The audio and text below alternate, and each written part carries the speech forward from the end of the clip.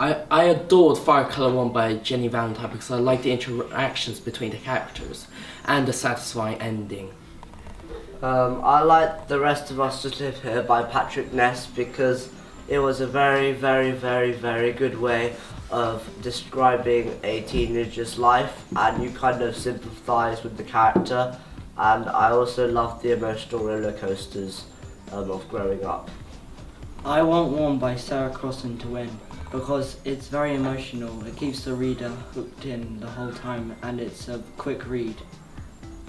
My favourite book from the Carnegie Medal was The Ghosts of Heaven by Marcus Sedgwick because it was incredibly original and it really made you think about what was going to happen next.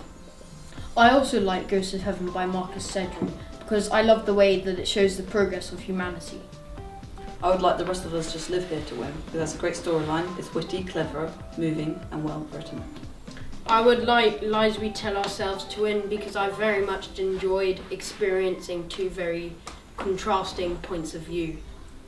I want There Will Be Lies by Nick Lake to win because the plot twists and turns depending on what's the truth and what are lies.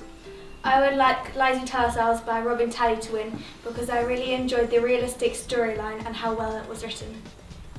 I would like The Rest of Us Just Live Here to win by Patrick Ness because it's very exciting and the fact that it has both fiction and non-fiction stories in this makes it really interesting.